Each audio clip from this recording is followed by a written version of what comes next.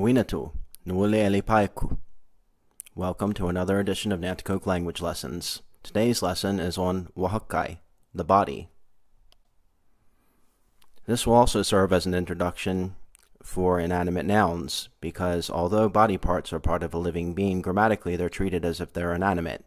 Furthermore, they exhibit inalienable possession, which means that they're always accompanied by a pronoun prefix. So we have n, first person, my, k, second person, your, w, third person, their. And also there are some sound changes which we'll see in the example. Sometimes the n becomes n, etc. And we'll just stick with the singular forms today and introduce the plural forms in a subsequent lesson. And if you happen to have a body part you just want to speak about in general that's not associated with a particular person, you have the prefix m. So first I'll introduce all the names of the body parts using the first person. Begin with Nahuk, my body. Nahuk. Well, actually this is Adam Beach's body, which picture of which I borrowed from nativelanguages.org, the website below. I encourage you all to check it out. We have Tatakak, my back. Tatakak. Nut, my belly. Nut. Nuskush, my finger. Nuskush. And I have this marked here with an asterisk. This is actually a loan word from Muncie that I've reshaped.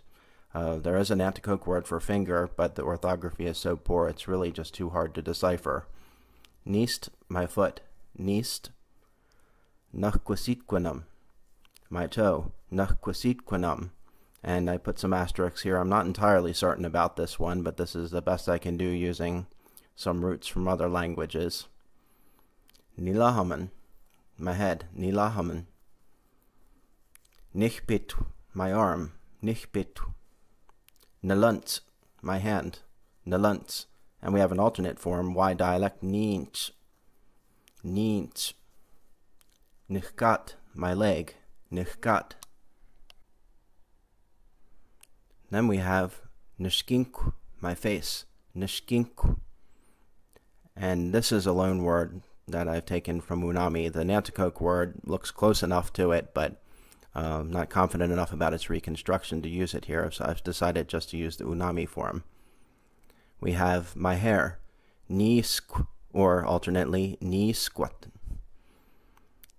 Then we have my face again, Nishkinku. Then we have Nihkyu, my nose. Nihkyu. Then we have Ntumpquat, my chin. Ntumpquat. Nuskintsuk, my eye. Nuskintsuk. Nachtawak, my ear. Nachtawak. Nton, my mouth. Nton. Alternately, you may also see it, have it pronounced Ntun with more of a U sound.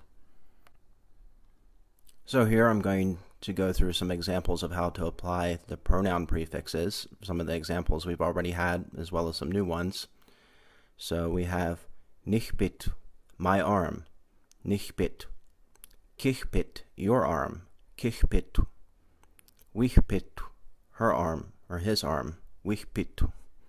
Michpit, somebody's arm. Nahuk, my body. Nahuk. Kahuk, your body. Kahuk. Wahakai, his or her body. Wahakai. Mahuk, somebody's body. Mahuk. Nut, my belly. Nut. Cut, your belly. Cut. What, his or her belly. What. Mut, somebody's belly. Nachtawak, my ear. Nachtawak. Kuhtawak, your ear. Kuhtawak. Wachtawak, his or her ear. Wachtawak. Machtawak, someone's ear. Machtawak. Nasikipaku, my neck. Nasikipaku. Kasikipaku, your neck. Kasikipaku. Wasikipaku, his or her neck. Wasikipaku. Misikipaku, someone's neck. Misikipaku. Nisho, my heart. Nisho. Kisho, your heart. Kisho. Wisho, his or her heart. Wisho. Misho, someone's heart. Misho. Ni squat, my hair. Ni squat. Ki squat, your hair. Ki squat. We squat, his or her hair. We squat. Me squat, someone's hair. Me squat. Nipatum, or neeped, my tooth. Nipatum, neeped. Keepatum, or keeped, your tooth. Keepitum, keeped. Weepatum, weeped, his or her tooth. Weepatum, weeped. Meepatum, or meeped, someone's tooth. Meepatum, meeped. For pluralization for inanimate plurals, you can add an s, most often after vowels, or you can add us as an ending. So we have nuchtawak, my ear, and then the plural nuchtawaks, my ears, or you could say nuchtawakas. We have nipatum, my tooth. Nipatums, my teeth, or you could say neept if you want to use the shorter form. Nalunts, my hand. And then we have naluntus, my hands. And then we have some forms here, the ones that I've listed thus far where I'm aware of this phenomenon. Some of these are shorter forms in the singular, and then they have an ending which is restored when you use the plural form. So in singular you have nichpit is my arm, but then my arms, nichpitins or nichpitinas. Michkiu, that's someone's nose. Then in the plural you'll use the full form, michkiwans, some people's noses. So I have a pop quiz. Feel free to rewind and look at the word list if you like. I'll make the first one easy for you. I have the root word for you right here. So if you remember from the lesson, how would you say my ear? So the answer is nuchtawak, my ear, nuchtawak. You would add that first person marker, na. Now without giving the root word, how would you say your eye? And the answer is kuskinsak, your eye, kuskinsak. It's the second person marker, k. How would you say his or her nose?